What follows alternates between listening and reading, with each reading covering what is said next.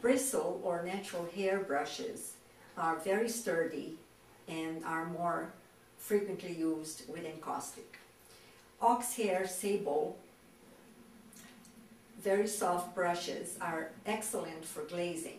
By the way, glazing is when you put a layer of beeswax with little pigment on top of another layer, and it changes the layer underneath just slightly, creating a different color on top.